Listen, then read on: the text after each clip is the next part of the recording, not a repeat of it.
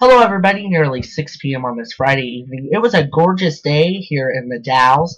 We had sunshine and we topped out at 64 for a daytime high.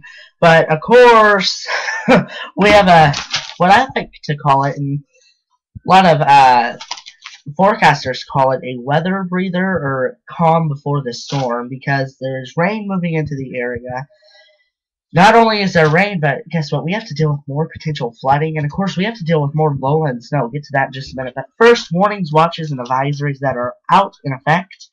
There's a new flood warning posted for early tomorrow morning, around midnight tonight, until the 19th, for Government Camp, Marion County, and Clackamas County.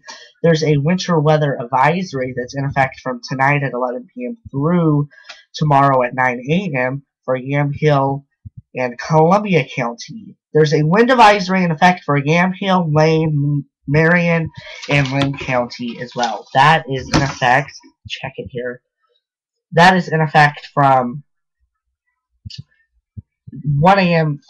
Tomorrow morning through 10 a.m. tomorrow. So keep that in mind. Lowland snow is back in the forecast. Not much, but it could give the northern Oregon coast in the Tillamook area about an inch if this model is correct that I looked at.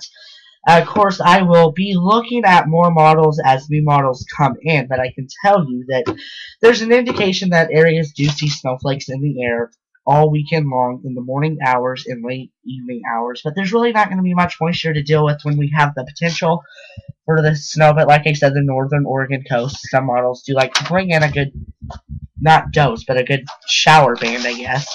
Doesn't look like it will be a snowstorm, but there's always the chance. Okay, I will talk to you soon. That is your evening update.